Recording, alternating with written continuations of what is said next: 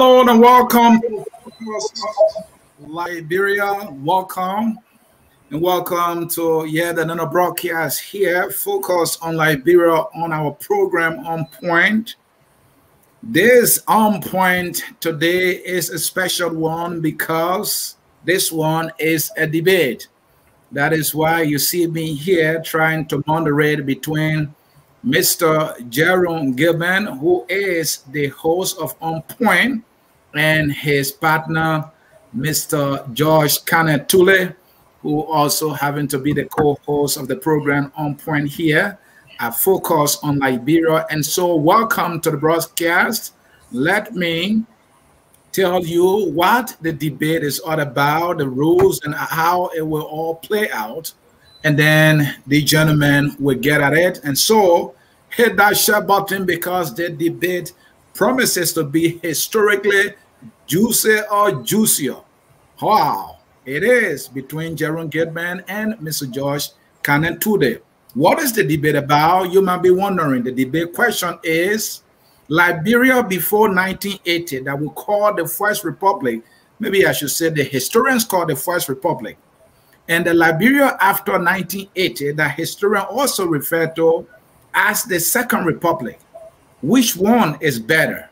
And when we say better, what are we looking at? We are looking at the economy. We are looking at the economy. We're looking at service delivery. We're looking at education. We're looking at health. We're looking at agriculture. We're looking at security, the rule of law. We're looking at multi-party democracy, civil liberty, freedom of speech, and on if time permits. And so welcome to the broadcast. Let me now welcome the debaters, the host and co-host of On Point, starting as always with Mr. Jerome Gayman. Mr. Gayman, welcome to the debate On Point. I'm happy to be moderating. Thank you very much for inviting me or coming to, like we used to say in the old country, to stand between two of us. Hopefully you don't get hit in the process.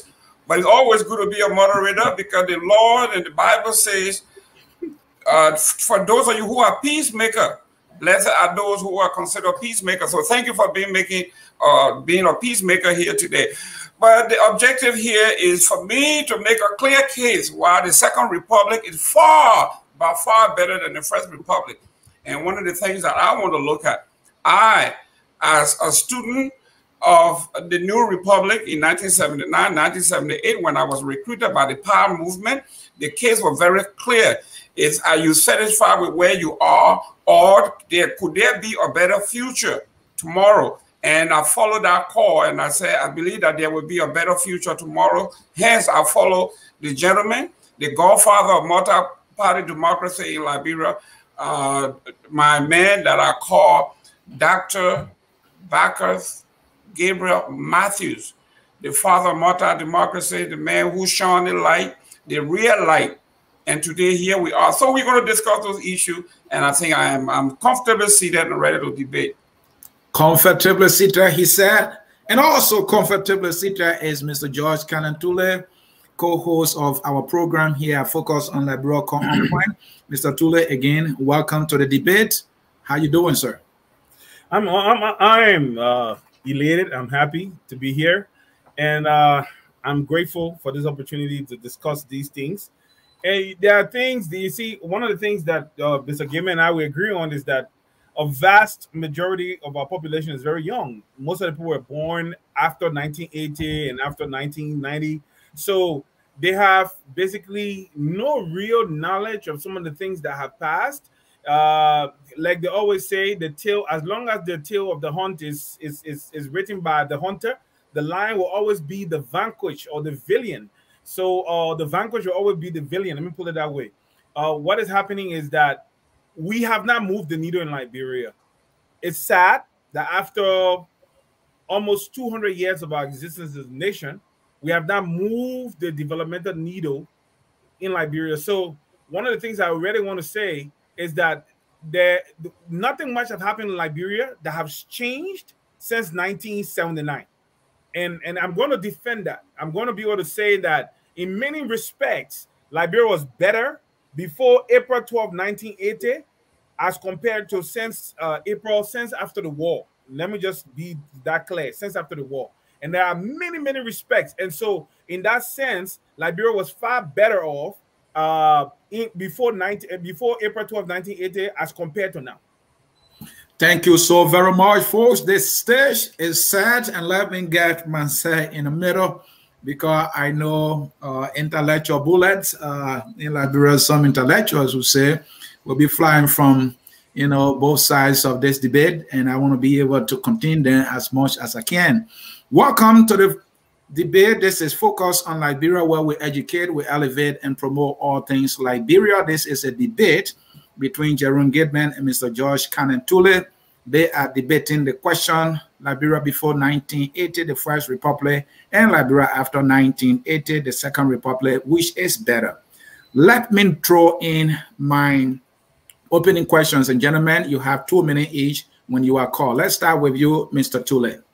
What makes you believe that pre-1980 Liberia is better than Liberia after 1980? And this is your opening statement to start the debate. You have 2 minutes, sir.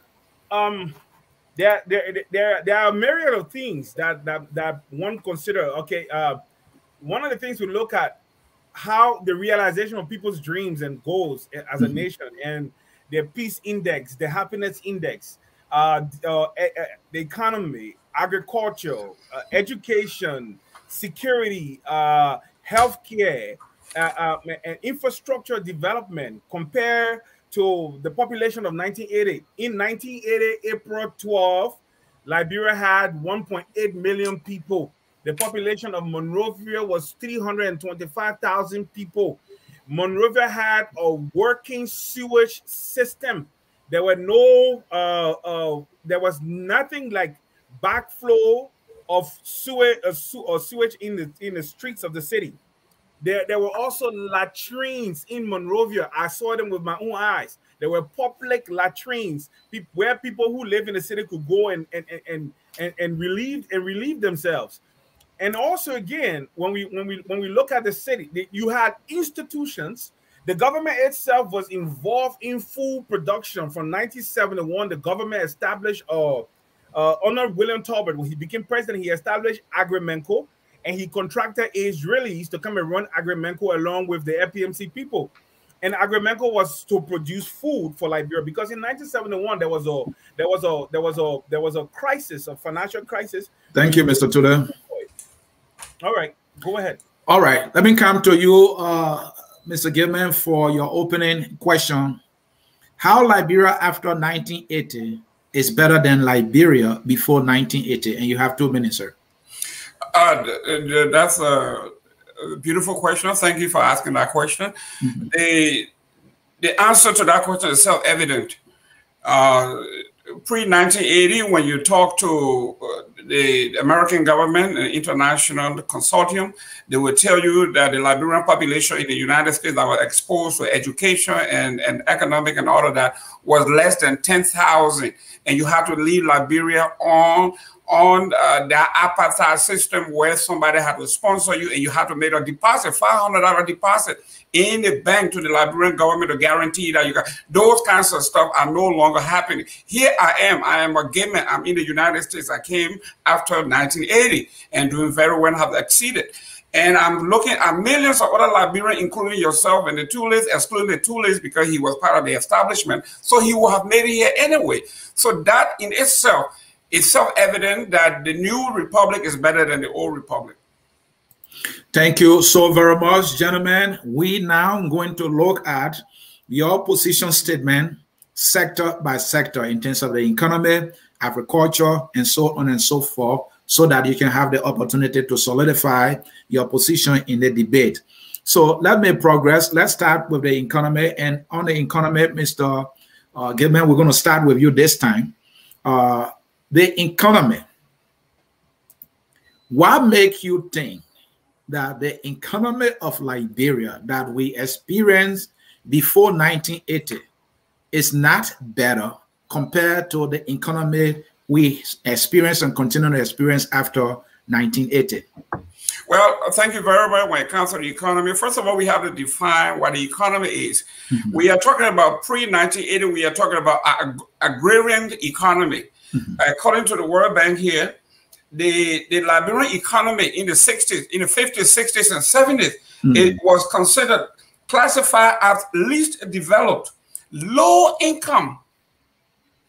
And whatever corporations that were in Liberia, the Lamco and Bond Mines and other Viannini, these corporations came into Liberia as consortium, not to benefit the Liberians per se, but 50% of Lamco was owned by the consortium. That's Liberians and those who have money and foreigners. And then specifically, 12.5% of Lamco was owned by particular elite families in Liberia to the detriment of the people. Now, how can you say that economy is better today than the economy that we have today? Somebody needs to tell me how 5% of the population monopolized 95% of the wealth of the country, okay, that benefited from it, and you are telling me that today, that the economy of the past is better than the economy today, are different?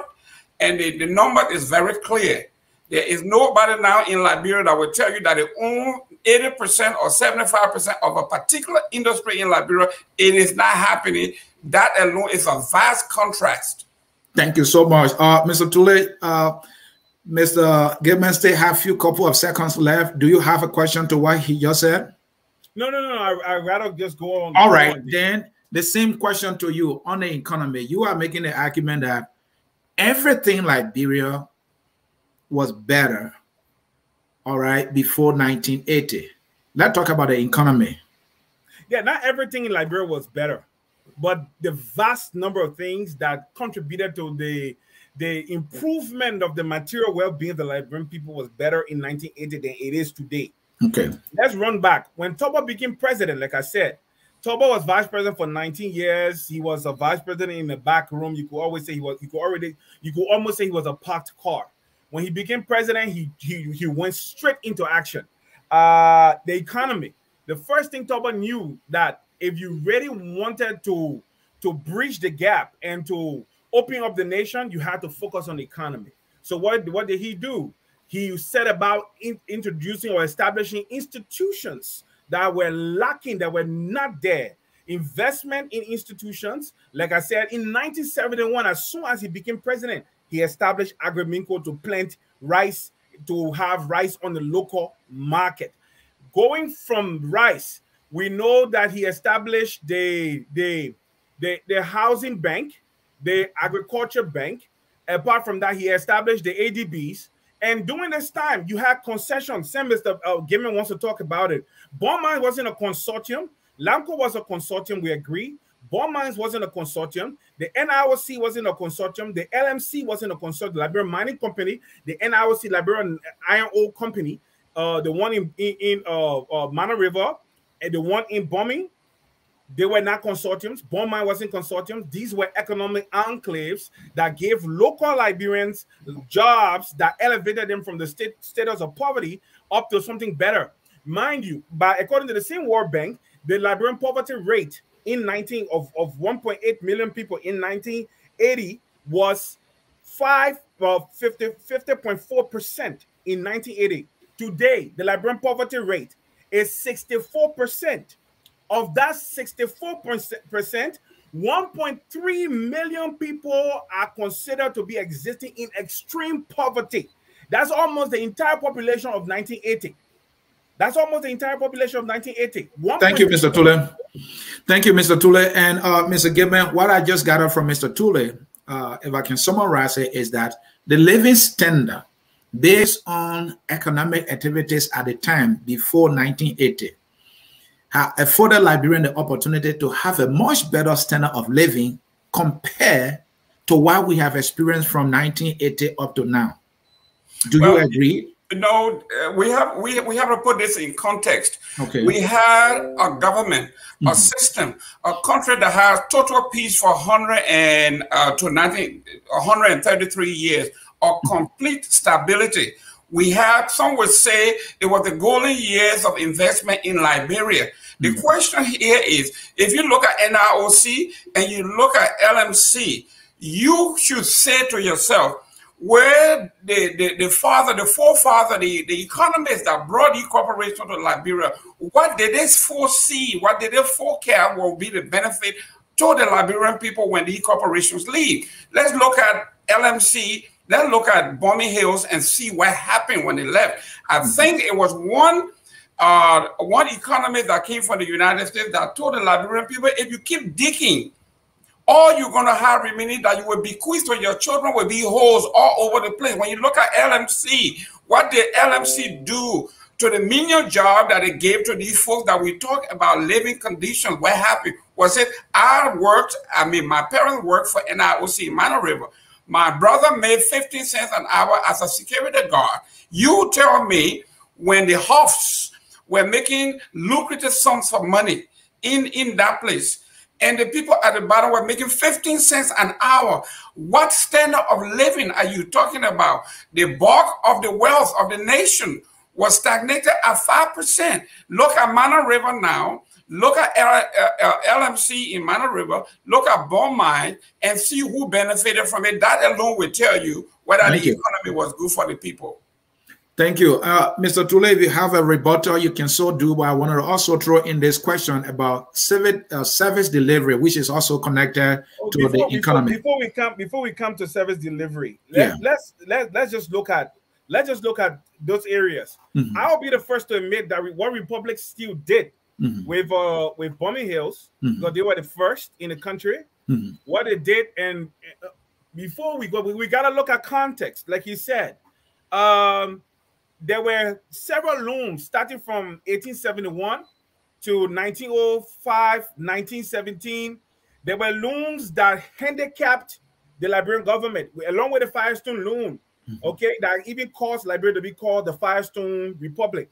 So when the Liberian government went into this deal, when Toba declared open door policy and they went into the deal with Republic Steel, it was basically the government was handicapped. The government was looking for any way to generate income. So they made some very colossal mistakes that made these people to take all our resources, and we really did not benefit from those two. But the major benefit was training, giving capacity to Liberians, and also a standard of living for those who work in their dependence, and the creation of economic enclaves that Liberians could participate in and benefit from. Today, all those economic enclaves, with the exception of Metal Steel, they are all not in existence. With the exception of Metal Steel and the fringes, the very few that are the concessions that are operating right now, they're not even operating well as compared to Bone Mines, for instance. Bone Mine was a whole city that had everything you can think about, schools and everything based on just one concession. That is gone. So, Mr. Tulay, quickly here, one critique that people talk about all the time is this, that growth without development, right?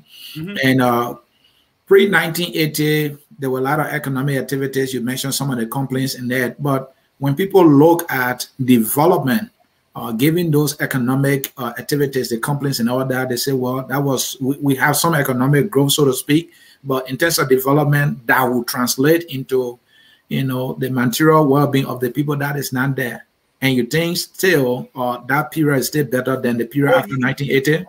From 1970. My main focus, like the last conversation we had, was with Tolbert, because Tubman was the catalyst for growth without development. Okay. The foreign investment in Liberia was only second to that of Japan in 1960. Okay. So that is a different story altogether. I want to focus on the time where the needle of development was moved in Liberia, because Tolbert, like I said, when he hit the ground by 1974, between 1974 and 1976. And he established the framework was established for the ADPs, the Agricultural Development Projects. I grew up in Lofa. I lived in Lofa for a couple of years up to 1985. And I will tell you, the entire Lofa County was sustained by that one project. When I'm talking about sustained, the quality of life, the amount of people that can point their hand and say, I'm a beneficiary of what LCADP did in Lofa. Helping farmers, but not only helping farmers, giving employment to and sending Lofians abroad, not the government. And will you say Liberia experienced self-sufficiency in terms of food production at the time? No. Liberia had never experienced food production sufficiency. Why? When they signed now I won't say never. When they signed the Firestone Agreement in 1926, they brought 10,000. At that time, the population was below 1 million. They brought 10,000 farmers from Mille, Bong, Lofa, and Nimba counties, not only Firestone, but later on. All right, Mr. Tulay, I'll allow you to conclude, but I want you to conclude. Okay, how is that period better now? So conclude. That's why. Let me just conclude on this now. We had never, since they broke our ability to feed ourselves, Firestone did. They took our farmers and they brought them to the coast to come and plant rubber. They broke our ability to feed ourselves. Thank you. Forber was the one that was working towards this by the establishment of Agrimenco. In Bon County today, if you go to the point in Sanaye district, they will tell you that Agrimenco planted rice and harvested. Thank you, Mr. Tulay. We'll talk more. We'll talk more on that when we get to service delivery. Yeah, but it gave the indigenous chance to harvest rice for themselves. That has never happened in Liberian history. Thank you so very much. Mr. Gayman, let me come to you. You're just listening to Mr. Tulay. What's your rebuttal, sir? Mr. Tulay has the grandiose ideas that the old republic started in 1970. And I try to disabuse his mind of this when the old republic started in 1847 and it came all the way to 1980. So for Mr. Tulay to cherry pick and says, I want to go from 1971 to 1980, that's 9 years period he's talking about here. Mr. Tulay, that's not how history works. You're talking about corporations that came to Liberia in 1959, 1957, 1926, and you want to relegate that. When they are doing well, things that are introduced, you want to mention and quote them. But when it comes to holding them accountable, you say you want to concentrate on 1971 to 1980. That's not fair. The history we are talking about here is, he's talking about Lofa County. Let's look at what government is all about. We are talking about social development. Did Lofa County have running water? Did Lofa County have utilities? Did Lofa County have health care? Did Lofa County have universities? Did Lofa County have those things that we forecast that actually makes a government what it is? That's the people, the development of the people. Did Lofa County have that? I'm not saying Vanjima, because you may be talking about Vanjima here. We are talking about Lofa County. It's not only Vanjima. So you want to tell people in Salaya, people in Salaye, people in Kolahun, they all have electricity, they all have running water, they all have sewage system. Not everyone. Hold on, Mr. Tulay, you have your time, please. Yes, Mr. Tulay, you are saying that was our golden years. If that is true, you also mentioned that there were no broken sewage in Monrovia at the time. And I know for one, when I went to visit my godmother,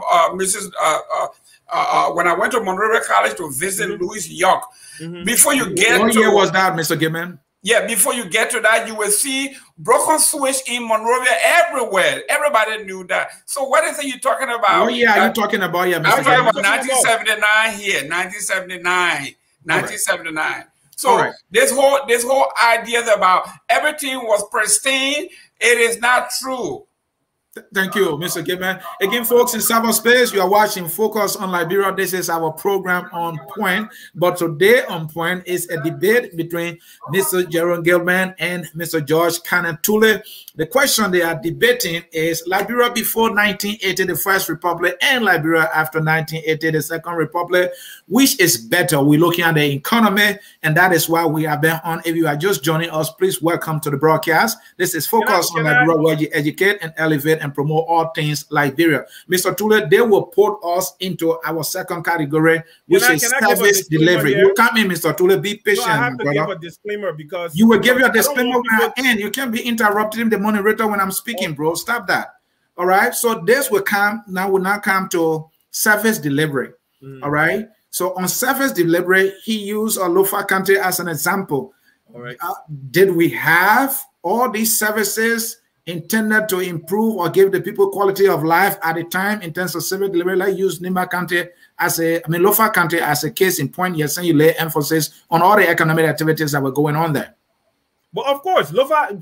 But when the coup took place, I'll give you free. Lofa had water running in Vanjima. There was pipe-borne water in Vanjima. Only in the capital, Vanjima, right? Or not only in the capital. There was also pipe-borne water in Zozo. It wasn't in pipeline water in Koba City, which is Kolahum. It was limited, but it was there. Today, nothing at all. Do you have any knowledge of how many persons have access to the running water or the running water you're talking about? There was no record of those things kept. Even on the internet, you can't find them. But I'm telling you today, it's not only Lofa County. If you drive through Liberia, you will see that Otoba built a lot of water towers. Okay, almost all our capital, all our county seats have water towers, and they were running water. They were producing treated water for the city. It's a reality. Since 1990, because some of those things were working up to 1990. Be honest, but since 1990. We have not had any kind of investment in those areas. It's just the truth. So what other services were there using Lofa County as a case? What other services were there? Vonjama, for instance, sir, had telephone lines. Vonjama had telephone lines. Not everyone could afford it, but it was there. And those who could afford it could get it. My point to you is service delivery. And why you think it was not affordable at the time for the ordinary people? Well, even today, it's still optional. If you have the income, you afford it. If you don't have the income, then it becomes a luxury. My point to you is this, that I am not here saying that what the TWP did in terms of the repression was a good example. But what I'm saying, and I want our listeners to understand me, is that we have not moved the development needle. So there was no reason for us to kill Tolbert. If you ask me. Yeah, Mr. Tulay, let me make it only about Tolbert, but I want to get more from you in terms of the services that were being provided by the government, or that the economy have made available or in the country at the time. Yeah, okay, because like I said, let's take certain things into context here. Liberia had 1.8 million people. That was our population by 1980, April 12th. 1.8 million plus. Not even 1.9 million by census. All right, that was our population. Monrovia had a population of 325 million people. Not more, 1,000 people, not more than that. I said Monrovia had a working sewage plant for the city. Outside of the city, yes, outside of the city, people used septic tanks. We all know that. But within the city, there was working sewage plant. There were also public latrines for people to access. I also said that you had ambulances running in 1980. There were ambulances running in 1980. We'll talk about that when we get to have. Okay. But you asked me service delivery, so I'm telling you now about service delivery. There were telephone lines in Liberia in 1980. Did we have any mail system? Could people? There was a mail system in Liberia in 1980, but we didn't have the address. And can you name me some localities that they were serving at the time? No, they were not serving. The mail system in Liberia had never served homes. It was in Monrovia? Yeah, of course. We know all across Liberia you could write letters. All across Liberia. All right. Thank you. Let me come to you, Mr. Gayman. Let's talk about service delivery. For the people in the country to experience the meaning of life, services must be available not to the haves, but it should be available to the people who really need it most. Talk to me about service delivery. You think Mr. Tulay moved the needle here on service delivery? Mr. Tulay reminds me of the American elitists. When you talk about an endemic, when we talk about poverty in the cities, absolute poverty will tell you slavery has been over 300 years ago. Why are you still poor? You need to lift yourself up by your own bootstrap. I think in Jesse Jackson Martin Luther King counter, he says, for me to lift myself with my own bootstrap, I must first of all have a boot. I do not have a boot, forget about the straps. And then Jesse Jackson countered. He says, if you and I are running a 100-mile race, and you starting at a 99-yard, and I'm starting at 1, and then you go and cross the line, and you sit there and say, oh, you are so slow. Why are you so slow? I finished before you a year ahead. Same thing, Mr. Tulay, because he had running water where he was, because he had telephone where he was, because he had flush toilet where he was. He believes that Liberia, Monrovia itself, including Sodin Wayne, West Point, Gibraltar, all of those areas had running water They had sewage system, they had latrine, and everything was dandy during those days. And I want to remind my brother, if you say we have not moved the needle in that direction, I want to agree with you, but the needle has never been there. We never had a needle. The needle has been in the hands of those who have, and I know you don't want me to go to the list here. So we were going to go to that later on. But I used to spend my time on Lane Street by A.B. Anderson Funeral Home. And I never saw all those things that you are talking about. And Lane Street is right downtown Monrovia. Thank you, gentlemen. We have many sectors to conclude, so we can't spend all the time on one. Let's come to education. And on education, let me start with you, Mr. Tulay. Talk to me about education. How, in any way, shape, or form, to the best of your knowledge, can you say education as it was in Liberia before 1980 is in any way better than what we have after 1980 and onward? Outcomes, brother, outcomes. Okay. I was just talking to Mr. Gayman last night about outcomes. The quality of people who went to school and finished school in 1979, 1980 is better than, generally, is better than those, the quality of those who are completing university today in Liberia. It's not even a contest. It's not even high school, for instance, because I was in first, second grade, and I saw the quality of education then. We went to school in the remnant of the Turbo era, but there were a vast emphasis placed on education. Let me say this: what we have today is the plurality of tertiary educational institutions. That means more universities have been established in Liberia, but there are no standards, so you don't have measured outcomes. All you want is credential. So people come from school, you give them a piece of paper to write, or even a common essay to even describe themselves. They can't, because we have moved the needle towards credential and not towards having established outcomes where students are what we call core competency is created in students. And so before 1980, the population was small. Toba moved the needle. He built the multilateral high schools, and there were investment in education in terms of the quality of the material and the students and everything that was all these government schools. But 1980 taught me how, when you're talking about debate in Monrovia, taught me how will be first on the line. National exam taught me how will be first. I'm telling you the truth. But since 1990, the values, the outcomes are different. So if I'm addressing this question, I would say this: instead of moving forward, Liberia, we went back by 1990, and we've never even figured out how to get back on track. Thank you, Mr. Tulay. And to conclude your point on education, give me 2 words that you can share with our audience for which you think education then was better compared to after 1980. Oh, okay. The first thing I said, outcomes. And then what? The quality of university students, the quality of high school students in 1980 is far better now than the quality in 1980. Those who graduated from Louis Arthur Graham School of Law. Thank you, Mr. Tulay. Are the bulwarks of the legal system in Liberia today. Today we are passing people who can't even read legal briefs. Thank you, Mr. Tulay. That answers my question. He said in terms of quality and also in terms of what? No, I said outcome. Yeah, he said outcome and quality. If you compare before 1980 to after 1980, education system, according to him, was better. Mr. Gayman, we're talking education here. That's correct. So do you want to make the argument that after 1980, we have experienced a better education system, or whichever way you'd want to put it? Absolutely.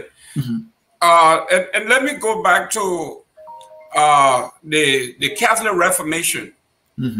Martin Luther told the Catholic Church and says, if the scripture says to us that every man or woman is going to stand before the Lord and says, this is who I am, then he says to the Catholics, then everybody needs to learn to read the Bible for themselves, because they are going to give an account to the Lord for themselves.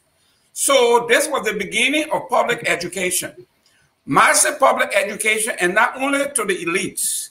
Let's go back to Liberia.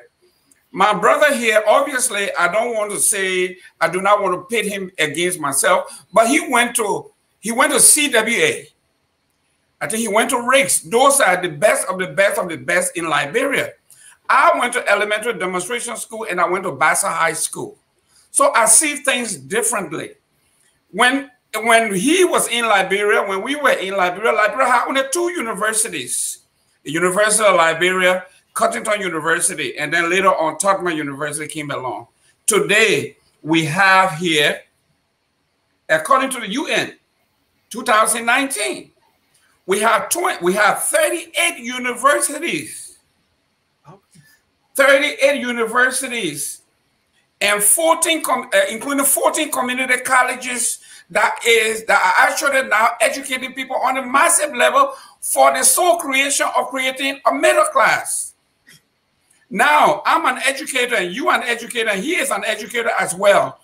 In elite school where we have small classrooms, obviously the education is enhanced, but do we sacrifice quality for the masses?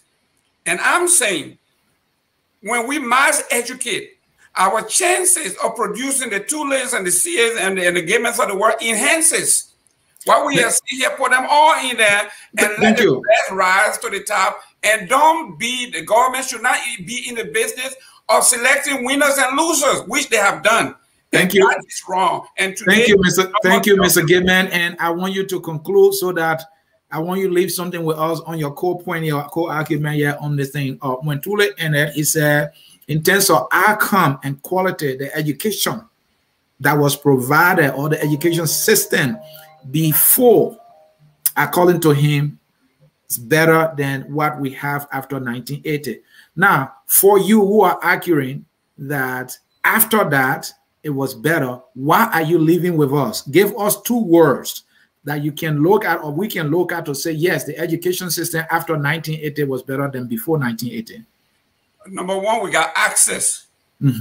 Okay, we have access to more universities, more colleges, more high school. Grand Bassa County was founded in 1835. They had 1 high school until 1980. Now we got 9 high schools. So we have access. And there's the next one. The second is we have the information age.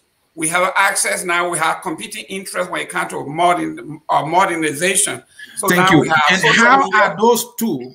How are those 2 in any way better than quality and outcome that he talked about? We have, I told you, we have access, which is we can go to any university. You have a choice now. You don't have to go to I get that, but how is access yes and better than quality and outcome?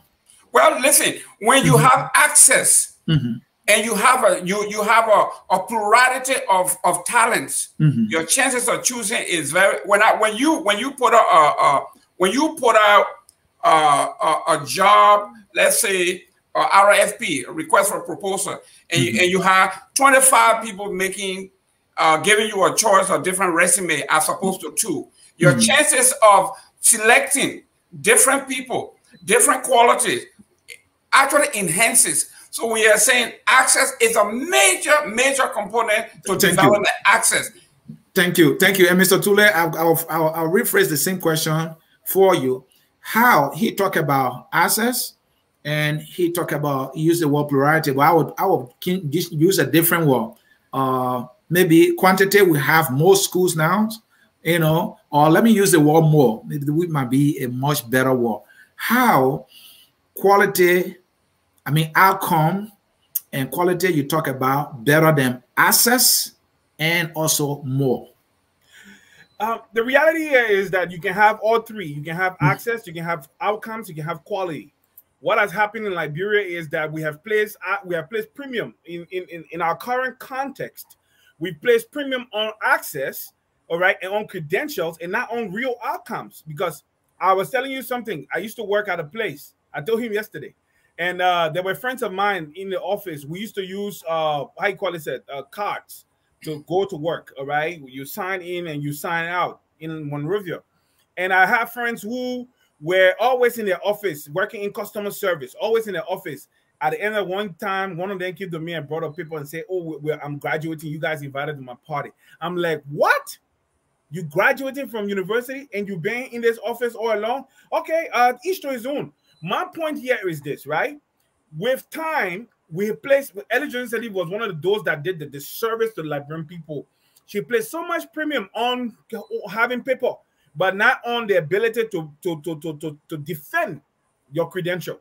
And so when you ask that question, when it comes to access, I was the one who said that yes, in 1980, there was only Totman, was a community college, it was a technical school, and even BWI was one of our community colleges, the accelerator program. So we had nothing in that sense besides University of Liberia and Kanneh University. So there were limited access to tertiary education. That problem has been addressed, but what is lacking? It shouldn't even be, because if you have all these universities who are producing students who can defend the credential, it affects our national development. That's my point.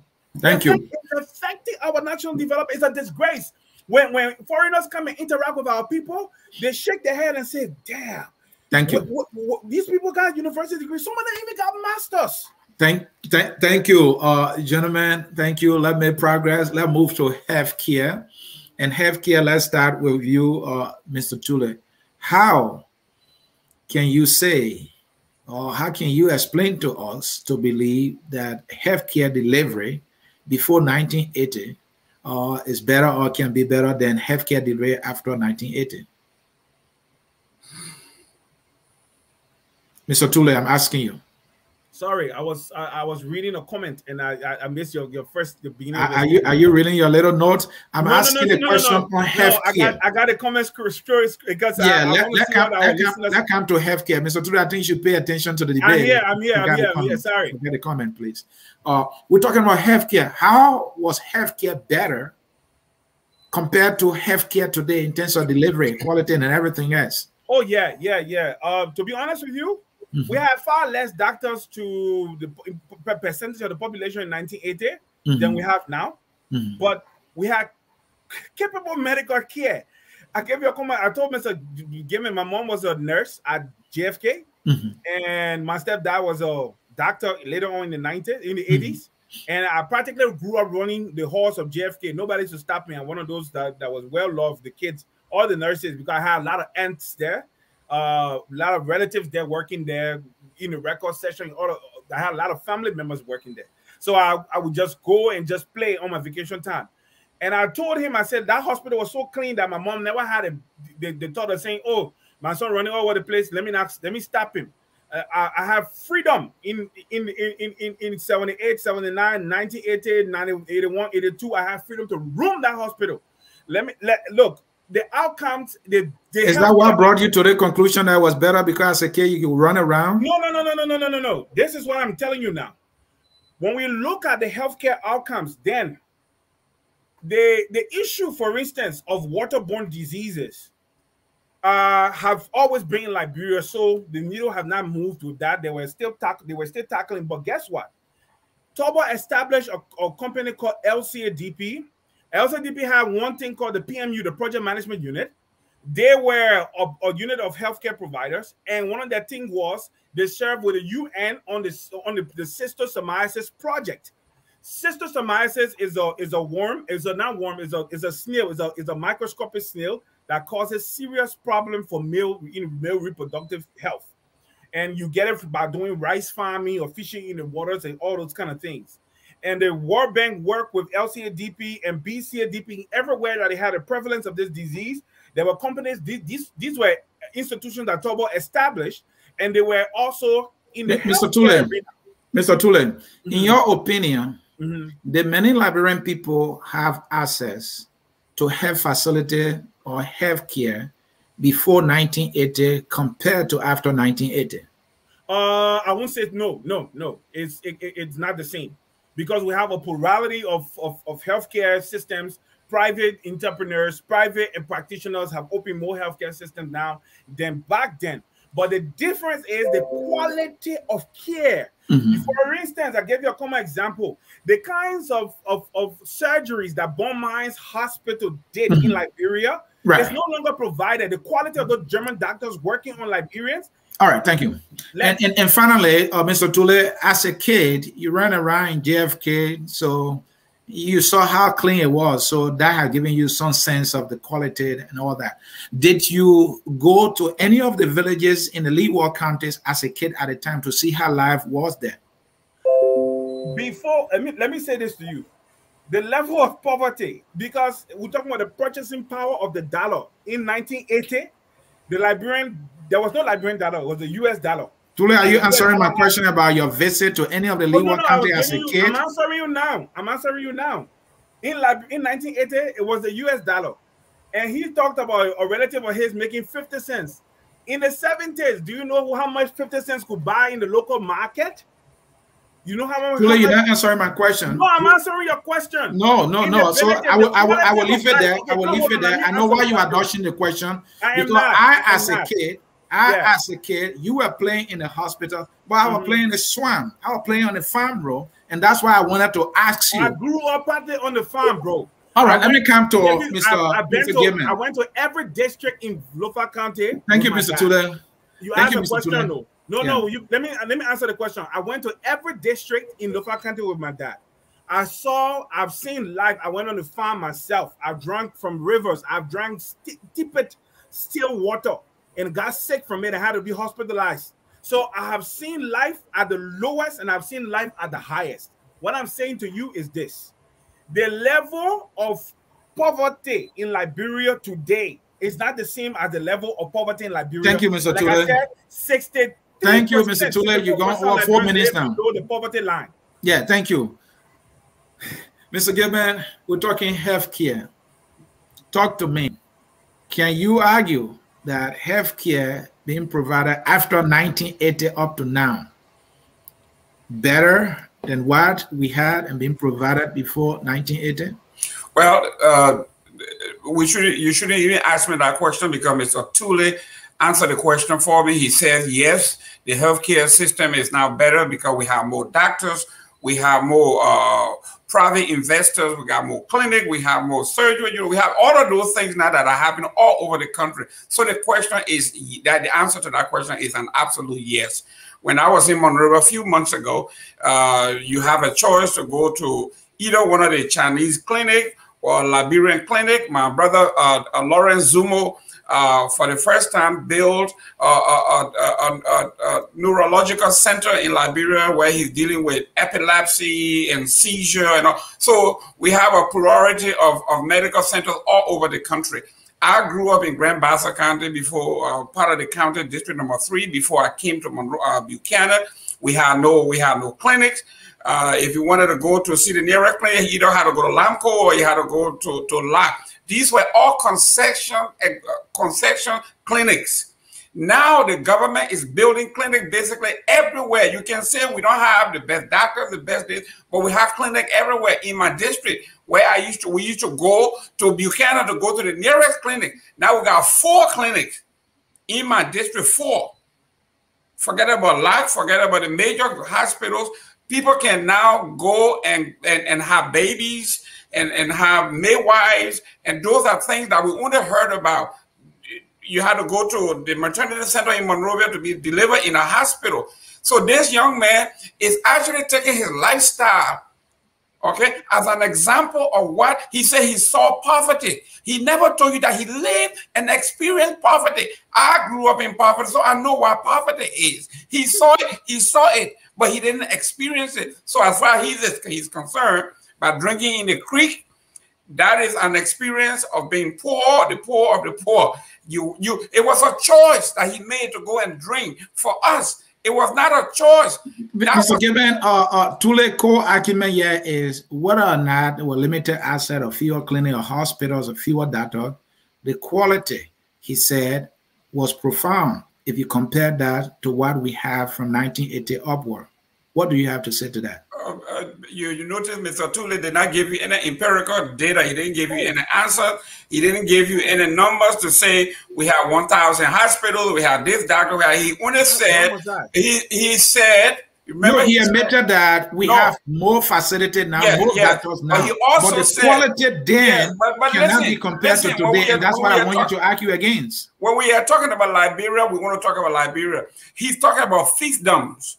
Okay, you remember he said Lamco, he said bomb mines, he said those corporations, they had those facilities and they had German doctors. Now, why would I want to argue with him about that? He didn't say Liberian doctors. What I want to know is the care that's been provided from 1980, including today. Yes. Can you argue that the quality is better than what was provided before 1980? That's my question. I just say yes. Because when I had so then how is the quality better now? What else suggests that we're having quality healthcare now compared to 1980?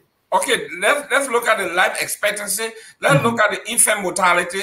Let's look at those are clear indicators that health is improving.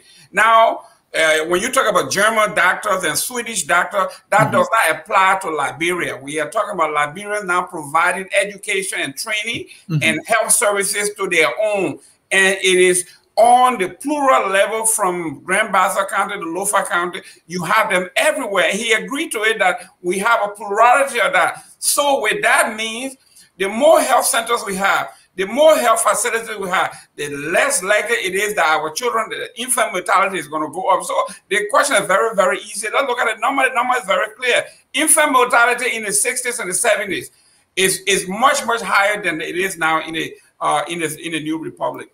All right. Thank you, gentlemen. We're going to take a short break. Folks watching us here, the focus on Liberia. This is On Point. This On Point is a debate, and that is why you see me moderating. We have George Kanneh and Tulay debating Mr. Jerome Gayman on the question, is Liberia, the first republic, that is the Liberia before 1980, better compared to the Liberia after 1980, the second republic? We're looking at the economy, we're looking at healthcare, we're looking at education. When we come back, we'll look at agriculture, we'll look at democracy, which is blah, blah, blah. Everything there, we will look at it. We'll take a short break and we'll be right back. Stay tuned, folks. At Focus on Liberia, we discuss everything Liberia, from education to politics, arts and culture, entertainment, agriculture, history, religion, family, and technology. Focus on Liberia uncovers and showcases the best of Liberia and shows the world the truth about Liberia.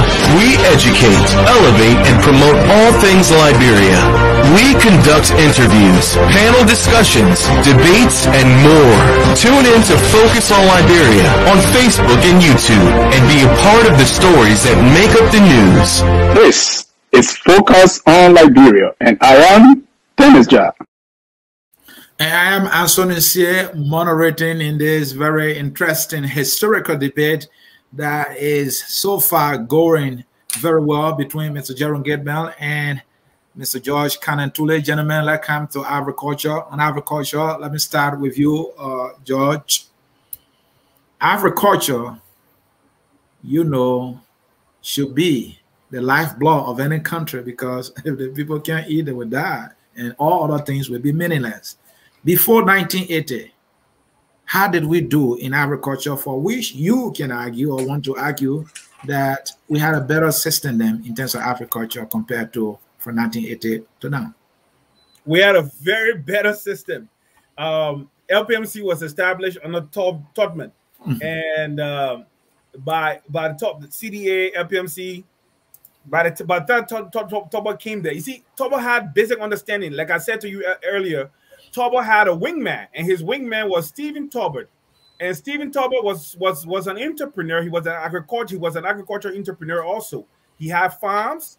And because of that, they had understanding of what needed, what it was to plant farms. Tubman had farms, all right, at Belefinet, and other places too. So, and they came from a farming family, so they knew what needed to be done. LPMC went into full swing. Then they had smallholder under Tubman. I already said Tubman knew what needed to be done. Our farmers needed equipping. They needed not only equipping, but they also needed, equipping will also knowledge, the know-how. So the ADPs were established. I told you how LCDP went into LCDP didn't just only work in terms of farming. LCDP did rural rehabilitation. They built bridges. They ran educational institutions. They did a whole lot. The same with BCADP. CARI was established. Why? Because Tubman knew the importance of agriculture, my friend.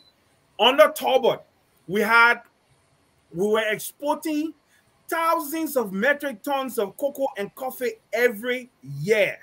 On October, I told you Agrimenco was contracted or established, and then the Israelis were contracted to run Agrimenco, and they planted rice in Foya and Bon County. There were the two pilot projects.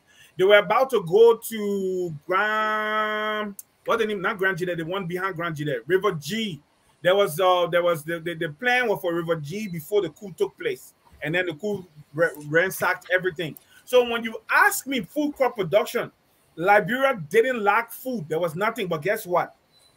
Right now, if we have a crisis in Liberia where we cannot import rice, in 1 week, we'll go hungry as a nation. 1 week. But in 1990, I remember in my house, in 1980, in my house, we didn't eat pusawa rice or parboiled rice as we call it. We didn't eat white rice. We ate either the swamp rice or the LAC 23, the heavy green or color rice, the brown looking rice with the mixed color on it. Those are the two rice we ate, locally produced. I never ate parboiled rice, except we wanted to eat parboiled rice with dry rice because that's what it was good for. We never ate parboiled rice as a regular rice until after the war. Thank you. Mr. Gayman, let's talk agriculture. Yes. Agriculture after 1980. Better and how? Well, this is why those of us who like to look at empirical numbers, let's look at the numbers. Liberia, let's look at the GDP. Our GDP prior to 1980 was around 17% agriculture based. 2020, our 36% of our total GDP is attributed to agriculture. That comes from the different farming methods, the plurality again, access to farming, and all of those things. So we are talking about a major jump. Okay, my brother here is talking about Agrimenco. Agrimenco was a corporation set up. It was a front, a bogus corporation set up by the Talbers, and they brought an Israeli company in to run it for them. And we knew this. He knows this. It's written. It's clear. Agrimenco was a corporation run by the Israelis, brought in by the Talbers. So what is my brother here talking about? You remember, he personalizes everything because he benefited from this. So as far as he is concerned, it was all dandy from 1971 to 1979, and Talbot shouldn't have been killed. He tried to personalize this, but that's not how it works. Agrimenco that he's talking about, as good as it was a front. And it was run by the Israelis, brought in by the Talbers. And he knows this. It's written. He has this document that I have. So I don't know what he's talking about. Agriculture now. Looking at outcome, Mr. Gayman. Mr. Gayman, he also talked about LPMC. You care to give a rebuttal on that? Yes. What is LPMC? LPMC was where our parents took basically all the small growers, like my father who grew coffee and cocoa. We would take our meager growth and carry it to LPMC, and gave us maybe a penny on a dollar for what we produce, and then we go back home.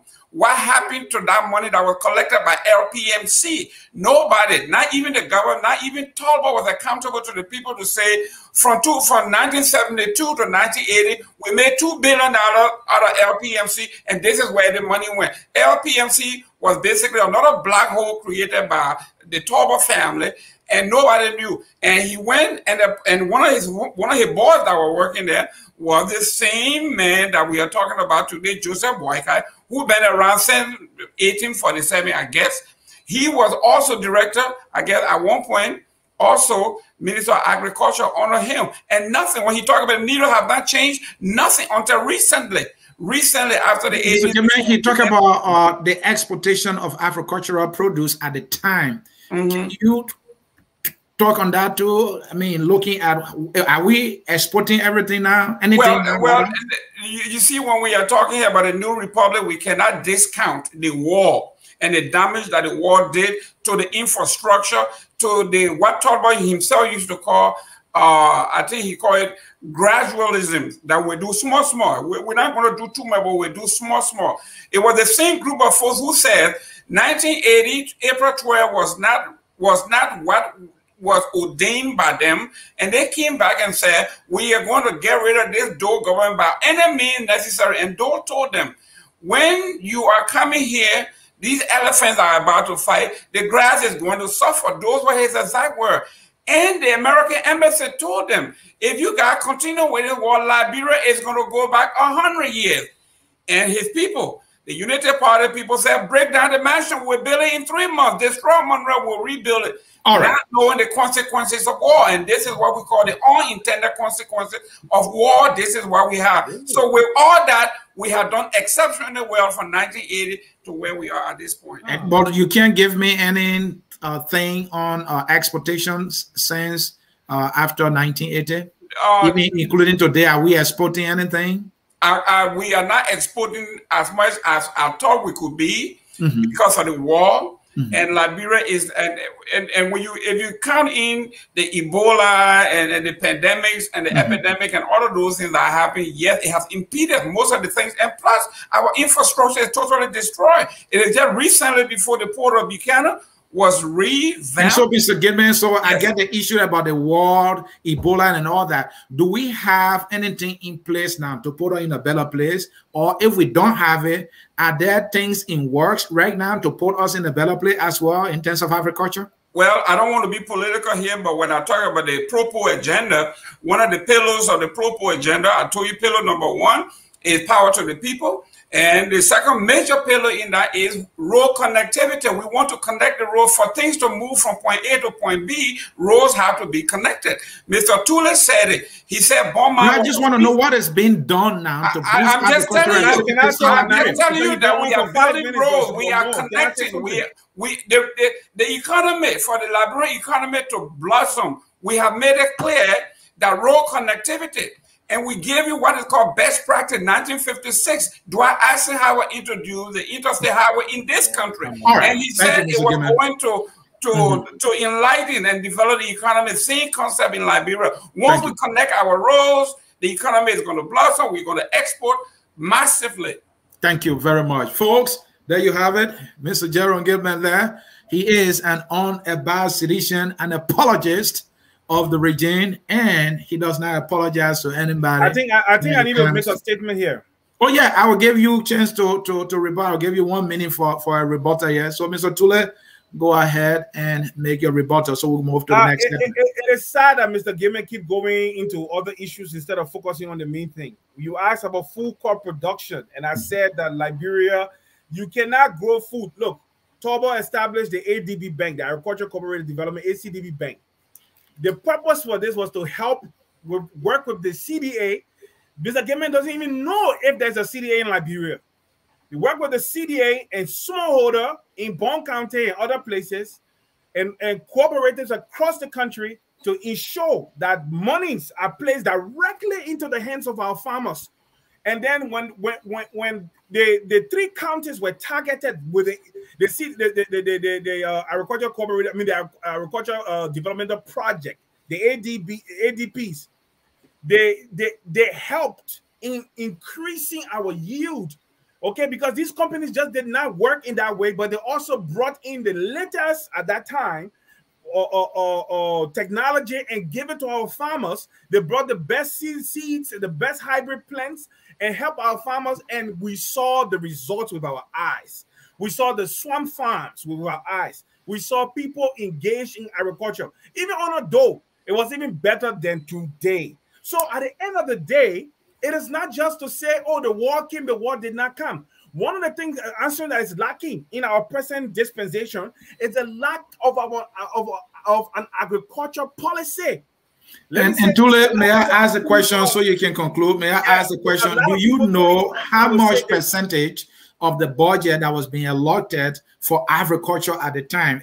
Do you know? It's the same as today in terms of percentage. Never moved. It stayed the same. Was it the same 20%? Yes, it hasn't moved. But guess what? What Toba did and did administrations before 1980 meet that 20% threshold? Oh, more than that, because what it did went to the World Bank and USAID. All these projects I'm talking about were sponsored by the World Bank and USAID, so it was extra budgetary support for those projects. CARI, government didn't use her money on CARI. Carrie was supported by the War Food Program and other programs. So what I'm saying to you is this: we have so many bilateral and trilateral agreements. That what Toba did. Toba went out there and sold his programs, and he got support from the World Bank. He got support from USAID. Right now, how many projects that government will write and USAID will say we come in support in Liberia? Thank you. And I will allow Mr. Gayman to conclude on the Mr. Gayman according to the Maputo Declaration, which specifically talk about agriculture. It has encouraged or encourages African governments, especially, to allot about 20% of their budget to agriculture, because when agriculture, I will borrow your word, is blossoming, it can translate into so many things. But according to what we have researched so far, the CDC government has allotted around 1.2% so far of the budget to agriculture. That is a deficit of 8.8%, if I'm not mistaken. So when you say things have been done, to put us in a better place in agriculture, where you're not even meeting the threshold set aside, which is the 20%. Well, let's look at it.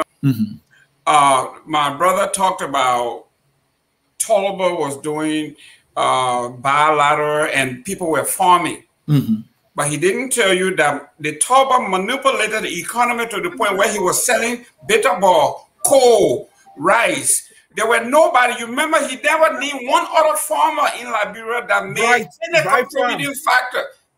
Listen, sir. Right farm. Mr. Tulay never named 5 people out of the, we talk about the elite, the 5%, that he would come and say this person ran this particular farm and this person contributed 10 or 20% to this. He talked about Bright. He talked about Cooper. Mr. Gayman, I'm asking you about the percentage, and you don't care to comment on that? You are talking about, you said that the money, that 20% of the budget should be spent towards that is a proposal. That's correct. Now we have Liberia is a signatory to this particular declaration. That's correct. That's correct. We have been signatory to everything else that happened. And you have 8.8% deficit. Yes, we agree. There is a deficit. We need to spend more in agriculture. There is no denying that the number is clear. I believe in empirical evidence. It is there. We need to do more in agriculture. We all agree to that. That is our way. I am saying our way to agriculture, there is no reason to make farm when you cannot bring your produce to the market. We need farm to market road. We need highway. We need road. And the government is headed in that direction. And to end on a political note here, to laugh a little bit here, my brother, our president is the bar road medicine. The Southeast is virtually called off now. The government said the building road, but the other bar road medicine can't face the road in the Southeast. So I don't know how we're going to bring the agricultural product and let me market. Something I omitted. Excuse me, sir. Something I omitted. Yeah, be brief. Established the feeder roads project under the Ministry of Public Works. Well, the CDC claim is doing that too. The building feeder road. No, because guess what? We know what this project did, and there are people on listening to us can attest. This project put hardware, equipment, tractors, graders, bulldozers into the counties, and they functioned. Some of those tractors we know during the early administration broke down. Hold on now. The federal project continues. Let us stay on subject here. Let's stay on subject here. Agriculture now, because guess what? He keeps talking about the pillar of the whatever the agenda. All right. Yeah, but I'm saying to you, what Toba did was he established the feeder road project. Jerome is not aware. They're coming from the village. Thank you, Tulay. Let me progress because of time. They established the feeder roads project, and they had the feeder roads based thank you, Tulay. County. And they graded the road. They did their best to keep Liberia open. Thank you, Tulay. Folks, we are making progress, and this time we are coming to security and the rule of law. And Mr. Gayman, I will give you the opportunity to start on this segment. Security and the rule of law. Do you believe that there was a better security in place and rule of law as well before 1980 or after 1980? Well, to look at the rule of law in Liberia, we got to look at it in the context of freedom. Prior to 1980, we ran a Boyo state where there were no freedom of movement, freedom of speech, freedom of anything. So everybody knew their place or their places. What's your definition of Boyo State? Well, when you look at, there is a place there they call Mount Bagley. During those days, they used to call, you cannot go through Mount Bagley. It is called you too late. After 6 o'clock, if you are into the Mount Bagley area where the Uris are, you are subject to disappearance and dismemberment and all of that. We also have a security state where we used to have something called the PRO, where everybody was actually keeping an eye on each other.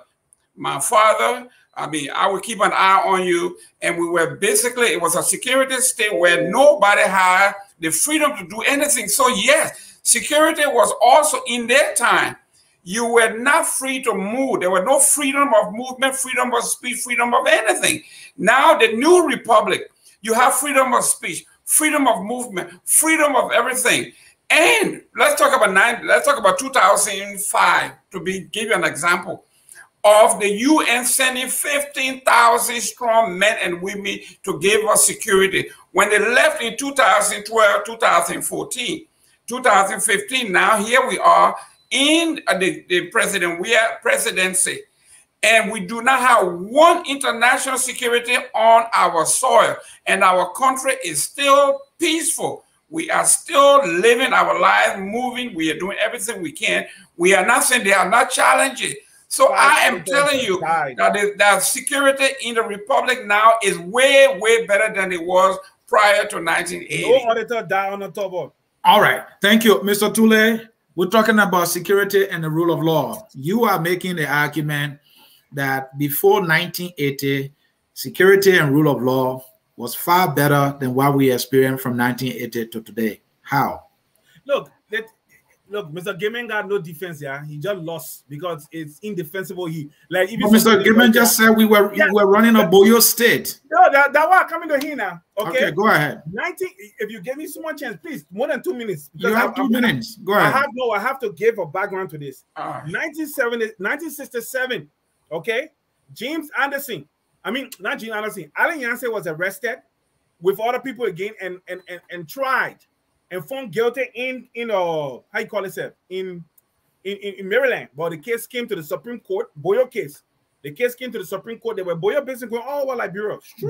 Does that confirm the Boyoism you were talking about? Oh, yeah. People were in a state of fear. People used to be afraid to go out after dark. True.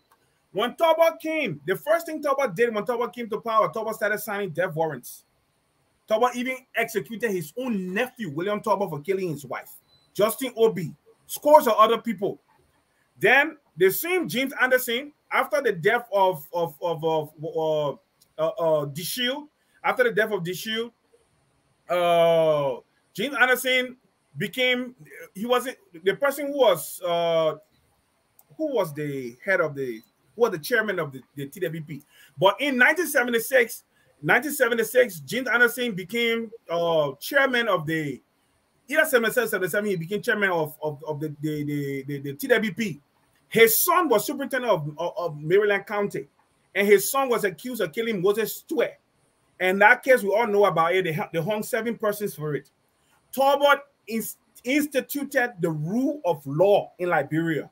James Anderson was chairman of the ruling party.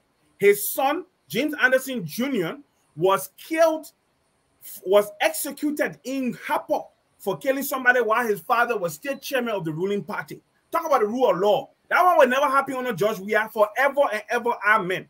It will never happen. Nobody will be held accountable. Under George Weah, the head of the Internal Auditing Agency died in a very mysterious way where everybody point to foul play. Nothing came out of that investigation. Other auditors died. You're talking about peace? The absence of fracas or war, it doesn't mean peace. Liberia people are on tenterhooks. You can't even walk in the street with your phone in your hand. People, when you want to go to bed at night, you have to lock yourself up multiple times to ensure your safety. In 1980, 1979, people left their doors open. Okay? People left their doors open. The highest crime in Monrovia was petty burglary. That was the highest crime in Monrovia. Check the statistics. Today in Liberia, if you're not careful, they'll come in your house, they'll rape your wife, and they will kill you. And you talk about security. Right now in Liberia, we were more secure under William Talbot than we're secure now. Because guess what? Under William Talbot, he showed that nobody was spared. He said, if you break the law will hold you responsible. If you kill, and before William Talbot, Tulay, do you care to talk about before William Talbot? Oh, Todman was the PRO system he talked about was under Todman. No PRO system existed under Talbot. Talbot abolished all that nonsense. Okay, under Todman. But he was vice president, right?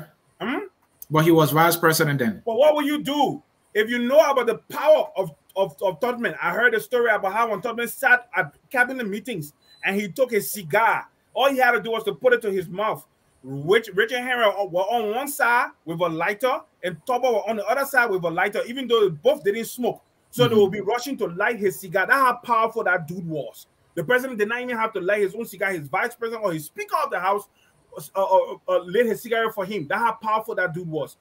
Talbot was a silent vice president for 19 years. So also before Todman, administrations before Todman, do you care to talk about how it was in terms of security and the rule of law in Liberia? Oh, but Liberia was basically rural society up until Talbot. Okay, it was Barclay. It was Barclay that credited money to start putting some infrastructure on the ground. Prior to Barclay, nothing existed in Liberia, just almost like footpath, few roads. And you think people were not living in fear of their life because there of was anything else? No way. Nobody locked their houses. Then let's come to the rule of law, the justice system, how it was okay, were people getting justice? Basically for the elite. The justice system protected the elite against the rest of the country. But I understand something now. So does that suggest that it was bad then? It wasn't bad. But what we're saying was that it was very partial. It was very partial. It's not bad when you said, I mean, it was for the elite against the little men. There were minimum contacts between the two, if you put it that way. But every time there was a contact and the law had to come into play, the law 90% of the time will favor the American Liberian over that of the indigenous. That's just the truth. Mr. Gayman, there you have it. You're just listening to your fellow debater, Mr. Tulay. Let's talk about the justice, not the justice system, but security and the rule of law. After 1980 compared to before 1980. Well, you know, this is why I'm saying my brother have agreed with me. And I keep telling him that the history of Liberia did not start in 1971 when Talbot came to power. We talk about healthcare. People talk about why healthcare then, and we talk about healthcare. And recently, you saw 1971, the president of the Republic of Liberia went to London to do a prostate checkup, and he died there. So we know this is not. Now we talk about the rule of law. My brother is talking about the crime rate in Monrovia now. He contradicts himself. First, he said the city was built for 250,000, 300,000 folks. It now has 1.5 million. So obviously, the statistics is very clear. When you double and triple and quadruple 1,000 times, the crime rate is going to go up. Where you have a density of people from different share values, or people from different value systems, these things happen, and crime is always done. It's a career of opportunity. The opportunity exists for crime to be committed. It will be committed. Mr. Tulay talks about auditors. He talks about 4 auditors, but when you go before even 5. When you go before 1980. We had the disappearances of people everywhere. We have police officer. I think you heard the famous thing about Tommy Bonner every morning beating his drivers, those who didn't come to work on time, beating those drivers. People who and I remember the case of a Nigerian professor. What was the name? Was it Obi? Something like that? Yeah, Justin Obi. Justin Obi. And we are talking about one case here. Justin Obi, not only did he kill somebody, but he killed a member of the elite Okay, this is a foreign guy who came in, and some say it was over a girl and this, that, and the bishop of the Episcopal Church, and he killed, he had to do something. That was not the enforcement of law. When we talk about law, when we talk about rule how will you call that? Huh? How will you call that? That is selective justice. Oh. Selective justice. So when the rule of law would be if a Gayman can take a harmer to court and he wins. That's the rule of law. 1961, my father told me, Superintendent Dunn, he said the Bassa Devil did something or dancing for his house, and they beat the Bassa Devil and undressed the Bassa Devil.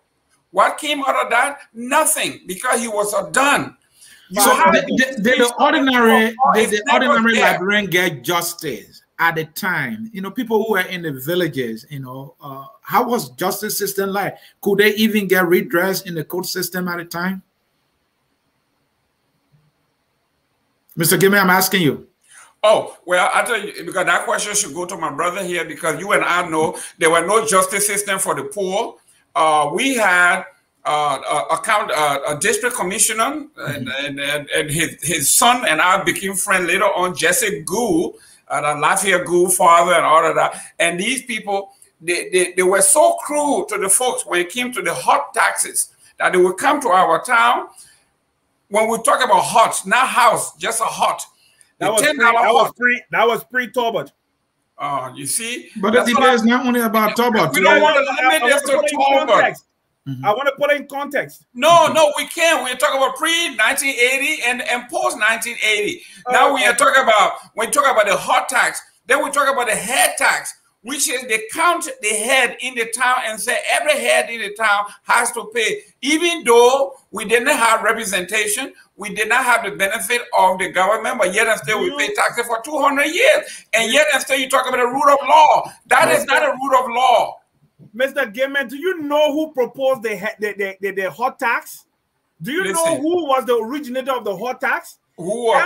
Edmund Wilmot Blyden, the great venerated Edmund Wilmot Blyden. And when was gentlemen, one at a time. 1980 and above? One at a time. Tulay, go ahead and make your point. Mr. Gayman, the truth is this, we agree on Todman. But the truth about it, the hot tax predates Todman. It comes under Barclay, and it comes from the establishment of the Liberia Frontier Force. And the proponent, the architect of that entire thing was Blyden. The person who everybody say, oh, he was Pan-Africanist and everything, lies. He wanted Liberia to become a British protectorate. He fought. The first officer of the Liberian Frontier Force was a British captain. And guess what? Crew Coast from Harper all the way down to Grand Bassa County. They erected British flag on occasion to spite the government. All right. Okay? To spite the government. So when we come down to, because I always like to, yeah, wait, Jerome. Anthony, I always like to cut off, I always like to focus on Tobert, because when it comes to real national development with plans for the future, the building and Tulay, it's your right to do so, but then you're not doing justice to the debate because we're doing pre and post 1980. Yeah, but I went back. I also told you where this thing came from. The hot tax. The hot tax was abolished by Tobert. It's the reality. Right. Thank you. Thank you. Again, folks, you are watching Focus on Liberia. I'm Anthony C. moderating in this debate between Mr. Jerome Gayman and Mr. George Kanneh Tulay.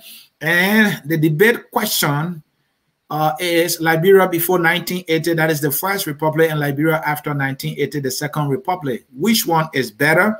And we have been looking at the economy, we look at agriculture, we look at service delivery, we look at healthcare, we look at education, and now we just end up with security and the rule of law. Gentlemen, let's make progress here. Let's talk about multi-party democracy.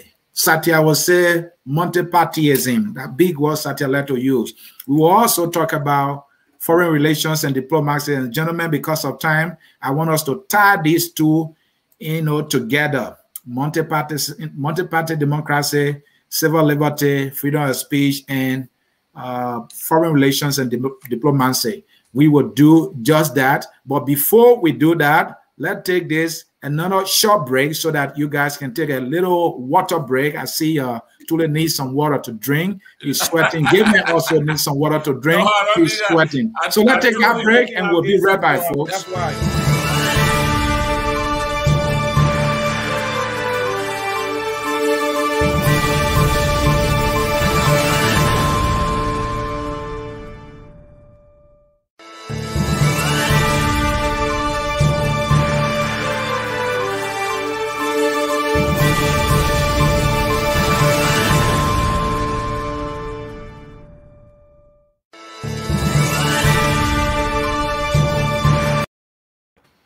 All right, folks, we are back with you here in this debate.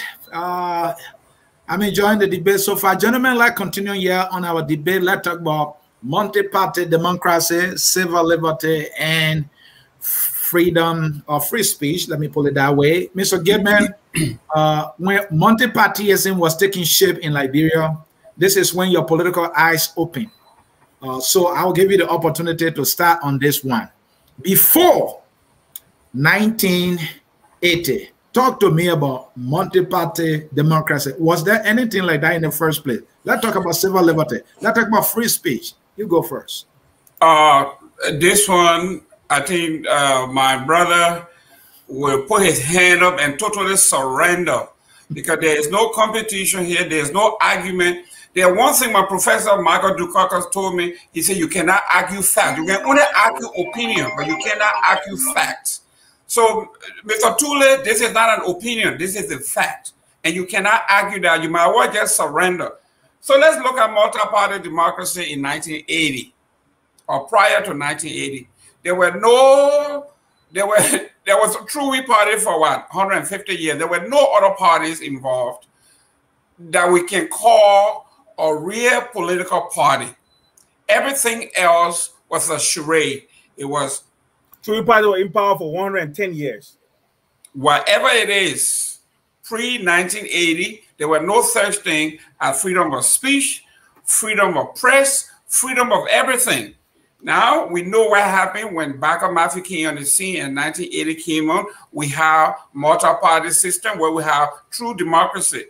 And then when President Weah came in, he signed the Camara Act, as you can see, that we have outlawed the grotesque law against they call it, is that libel, they call it, where journalists can be sued, and Rodney Sear were given 350 years in prison and all that foolishness.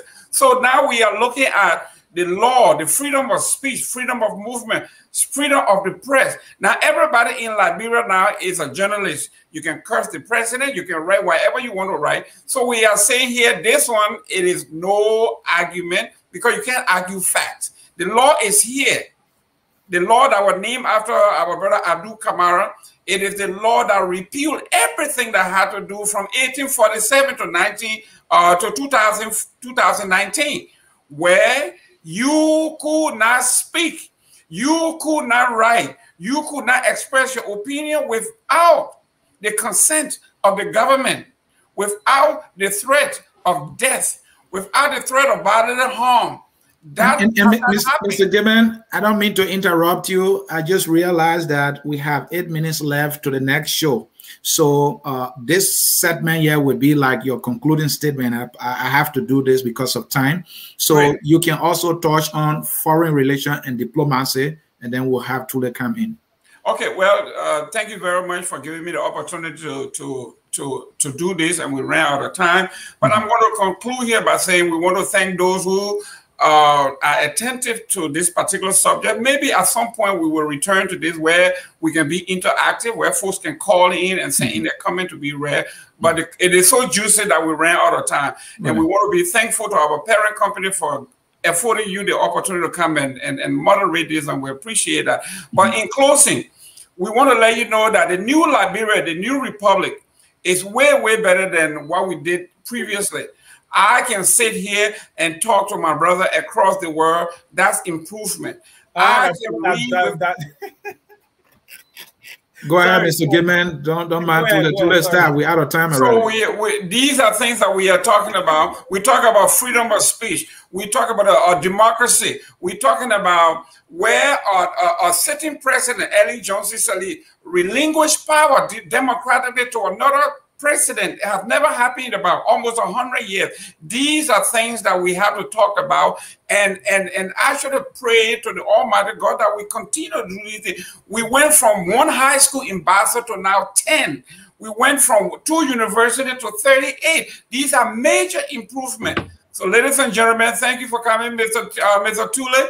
Next, arguing with you, but like I said, Marco Dukakis said, you cannot argue with fact. You can argue with opinion. These are not my opinion. These are fact. Thank you very much, and see you next Sunday.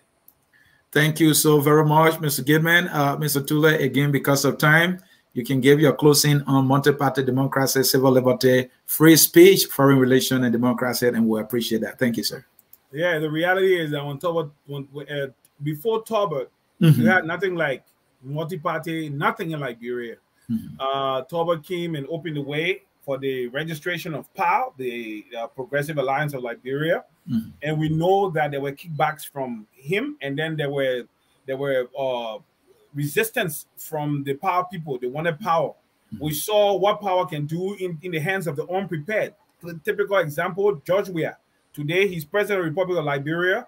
That's why I said to you, Anthony, that I'm not really concerned about multi-party democracy, because they are within our context. Because I look at Rwanda, I also accuse Kagame of being a dictator, but look at what he has done for his people. He has uplifted their standards of living and improved their general material well-being. In Liberia, we say we want multi-party democracy. We want an exchange of ideas. The cross-fertilization of concepts and perspectives is good. But at the end of the day, to what end, somebody will ask. And we have seen in Liberia that we have not moved our developmental needle.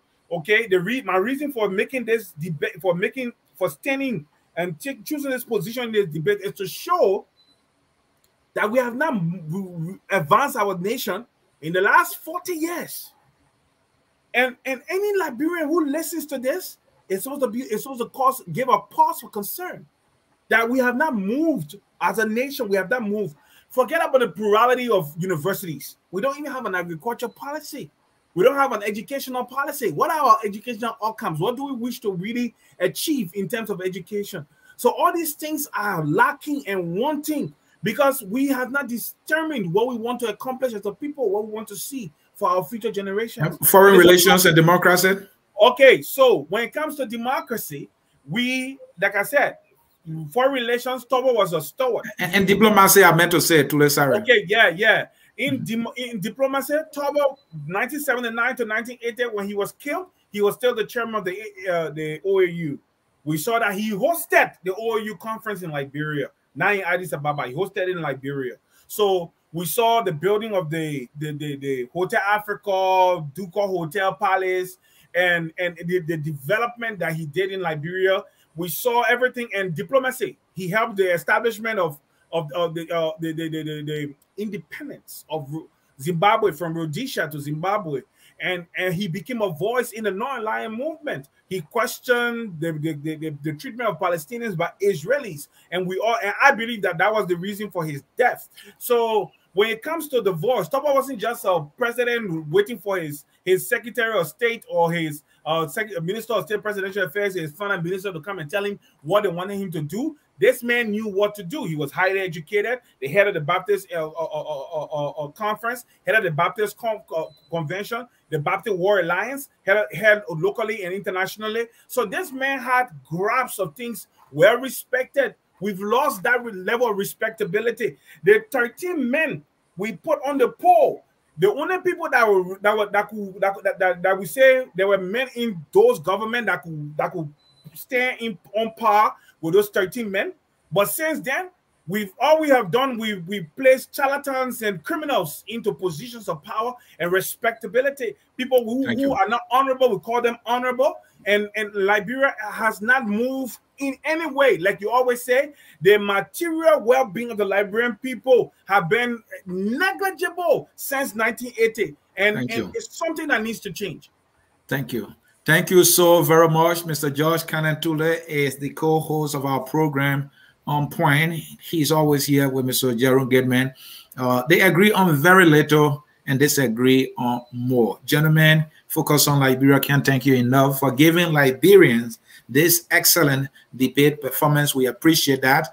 On top of the hour, which is coming up in 1 minute, we have this show, the VAS script. We have heard about it. The VAS script, the VAS script. We have a researcher by the name Charles Riley who researched this thing and even authored a paper on it called Distribution of the Complexity in the VAS script. This will blow your mind about what was developed many, many years ago that we heard about but don't know much about. It's coming on right now on Focus on Liberia, and you do not want to make it. I think Mr. Gayman, I see him grabbing his popcorn so that he can learn about it. So, folks, this is how we'll come to the end of this broadcast. Sorry, we didn't read your comment, did not take a phone call because of time. The songs that says we are all Liberians is taking us home. Until we catch you on top of the hour for the show that is coming on right now, we say to you, we are all Liberians, and bye-bye.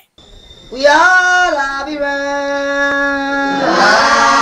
Liberia is our home. Liberia people.